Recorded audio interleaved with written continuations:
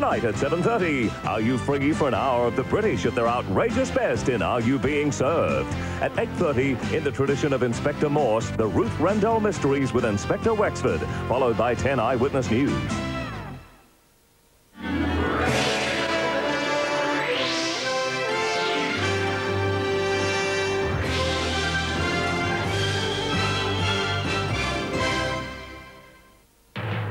This is the 10 Eyewitness News with Mal Walden and Joe Pearson.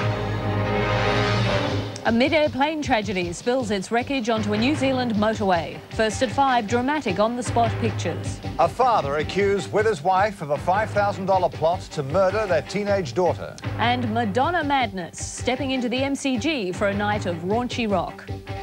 Good evening. Also first at 5, a backlash over video nasties in the wake of a toddler's murder. And a Kiwi trickster weaves his magic in the Australian Open. But first, this Friday, a mid-air collision between a police helicopter and a light plane over Auckland claims 4 lives. The chopper and the plane crashed onto a busy motorway, causing traffic chaos. These pictures just in. Eyewitnesses say the helicopter crashed into the plane over the crowded motorway. The helicopter belonged to the New Zealand Police Force. It's believed the plane may have been another police aircraft.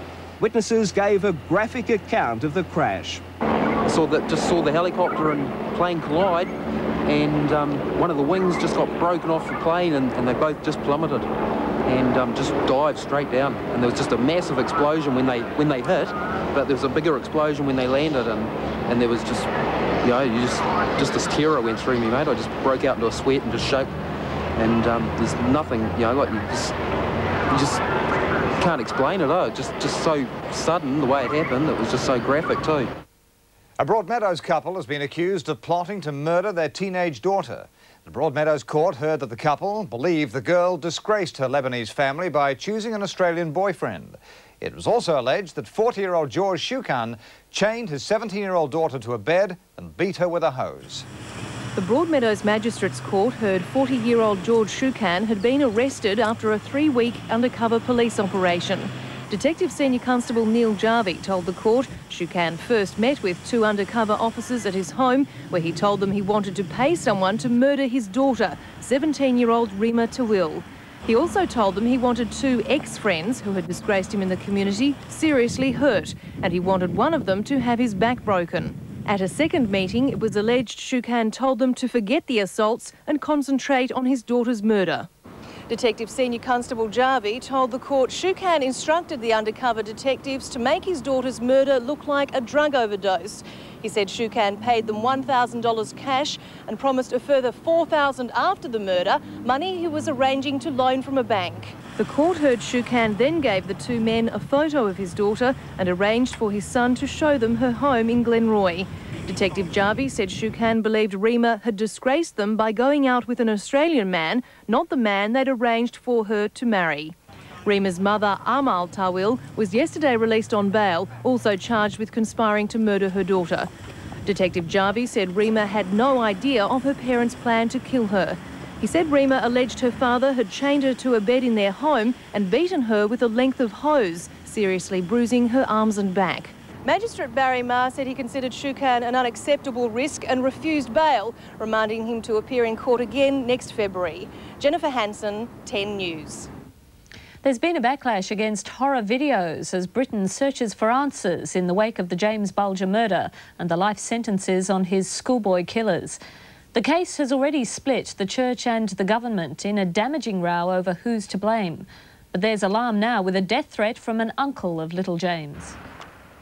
New flowers today marked painful memories of the Bolger trial as politicians and churchmen blamed one another in their search for reasons for the murder. Feelings everywhere were running high today, nowhere more than in a phone-in on BBC Television's Good Morning with Anne and Nick programme, when James Bolger's uncle, who was the one called to identify the child's body, threatened to kill the 2 boys. Looks to me like everyone's making excuses for them, and there is no excuses on. They took the child, they battered them to death, and if they don't stay in jail forever, if they ever get out, we'll be waiting, and when we get hold of them, we'll kill them. Why did they do it? You know, what was in their minds to do it? Obviously we couldn't answer that question. at that time. I don't think we're in a position to answer it now. As people ask themselves whether they'd have intervened if they'd seen James and his abductors on their walk towards his murder, an eyewitness broke down and wept as she spoke on the radio today. I've heard people saying, why didn't someone do this and why didn't someone do that? But, you know, now the guilt's there. I don't think I'd ever get this guilt. I seen them. I heard the baby crying. And I watched them. Oh, God, I watched them. I've got to look out this window every day. I see these kids. I go to bed and I see these kids. In the Commons, some MPs, struggling to find any kind of action to express their revulsion, turned on horror videos that might have influenced the boys. The children had watched cartoons in this video shop straight after the killing. A month before, John Venable's father had rented Child's Play 3, a mainstream 18-rated black comedy showing a demonic doll being battered to death. The Bolger trial judge surprised the police investigating the case when he suggested violent videos may have played a part in the case. The police said they had no evidence to suggest it. However, responding to criticism, Sky Television said it's dropping tomorrow night's planned screening of Child's Play 3, while another video chain said they were burning 10,000 copies. And the pressure to ban horror videos such as Child's Play is being felt in Australia. Already here, there are calls for tougher guidelines, as Tracy Spicer reports. The Child's Play series is available in most Australian video stores. While the federal government says it won't review video classifications, some groups have called for tougher guidelines.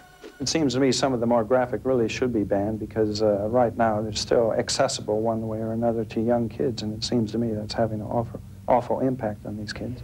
Criminologists say there's no proof that watching violent videos causes violent behaviour, but there are areas of concern.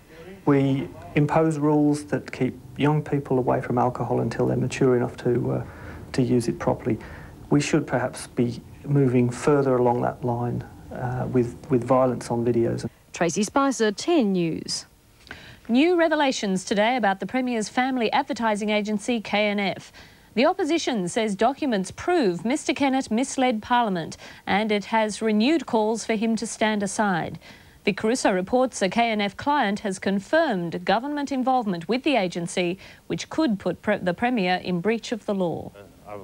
Premier Kennett has repeatedly claimed KNF isn't in the big league of agencies because it deliberately avoids lucrative government work.